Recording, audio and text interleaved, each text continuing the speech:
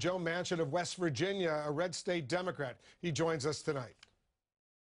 Senator, what's your reaction to the president's announcement today, this temporary fix that would attempt to save at least some of those insurance policies that were canceled because they didn't meet the overall standards of the Affordable Care Act? Does the president go far enough? Well, first of all, it's a step in the right direction. I'm very appreciative of that. They've acknowledged it. You know, we've got to keep our promise to the people, to our constituents, to the American people that were made to them. I believe, like they did, if I had a policy, I was already insured. No matter how good or bad you may think it had been or is, I could keep it if I wanted it. You want to just delay the whole thing for a year? I've said in my bill that there be no fine and no crime until January 1, 2015. But the bill still goes in effect right now. We're working through it. We're trying to get the markets right. We're trying to get the glitches out of it. And that's what I'm thinking, the transition year. It's what's needed until January of 2015.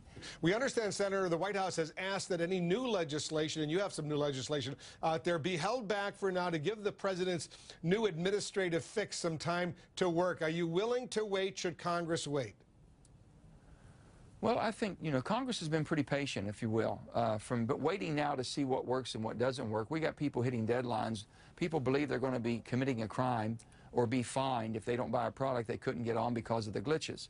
If the president and the administration will look at those of us who are trying to work and fix things and be constructive, not destructive, that's what they need to be looking for. And we're saying, listen, the transition year, we need to work through it. The law needs to go into effect, work through it, see if we can get the industry, insurance industry, working with us, not against us.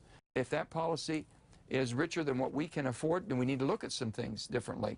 Like some of the people that got cancellation. They bought insurance policies that this administration or this bill believes inferior. They didn't believe it was inferior. They believed it was what they could afford, and it gave them some protection. One final question, Senator. You're a former governor of West Virginia. If you had your lifetime achievement, the greatest achievement of your administration, and you had 3 years to get it ready, and it turns out the rollout, the website, and a bunch of other stuff, such a disaster, would you have fired someone? Just sacrificially throwing people out, you know, that's not going to fix it right now. You need people that are committed and dedicated to getting the right people to fix it. They'll fix the glitches, Wolf. Do we have the product that people want? Do we have the product they think there's value in? That's what hasn't been sold yet.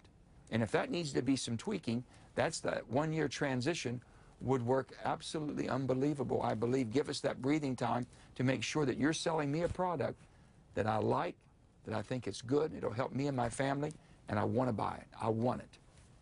Senator Manchin, thanks very much for joining us. Thank you, Wolf.